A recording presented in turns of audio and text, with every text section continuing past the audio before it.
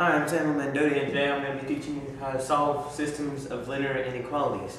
But before we get started, I should give you a couple equations as examples, such as y is less than or equal to negative 2x plus 4, and y is greater than x minus 3.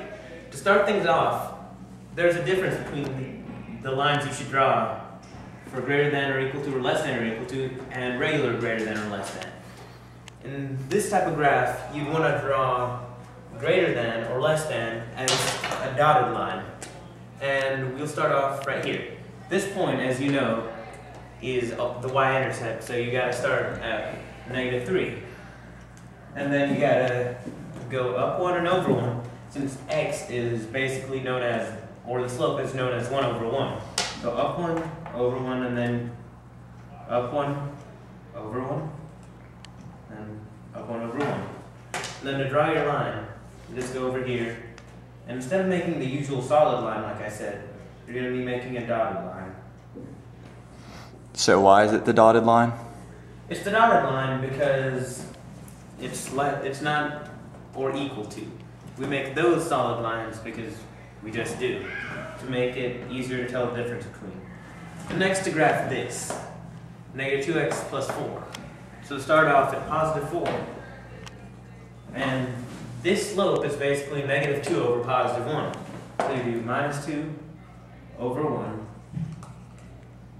minus 2 over 1, and then you can go ahead and draw a solid line here. And why is it the solid line? Because it's not regular less than or greater than. So when you go ahead and draw the solid line, and there you go. Next thing you want to do is, you notice, the graph is blank. You got to find out where the solution to the graph is, basically.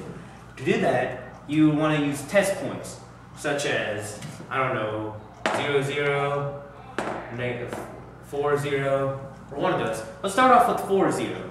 And how you work these is, you choose a coordinate, like, let's say I'm doing 4, 0. Since this is a y-coordinate, 0 is a y-coordinate, I got to make my y's equal to 0. And rewrite the equations based on that. And then plug 4 in for the x. And then same for here.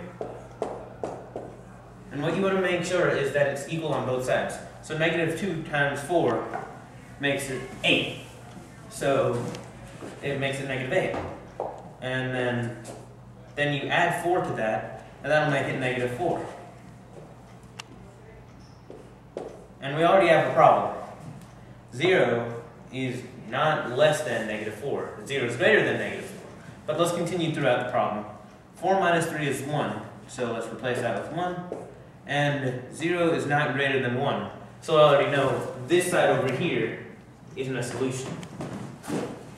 Next thing we gotta do is try to find something from the top. Let's just try, for instance, 4, 0. 0, 4. So that means we're gonna have to plug in x as 0 and y as 4.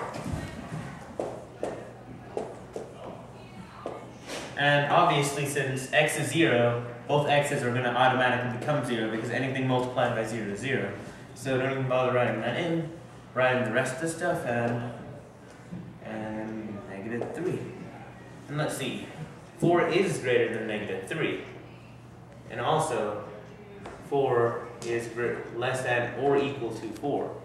So there's going to be a solution over here, but we don't know if it's over. Most of the solutions are going to be over here or over here. So next place we want to test out is probably closer to the bottom, like 0, negative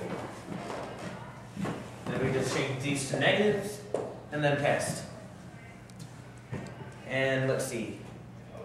Negative 4 is not greater than negative 3. So the solution is not, in fact, down there. One last place we have to check. Let's try the point we were going to originally start off with. 0, 0. Let's plug these things in.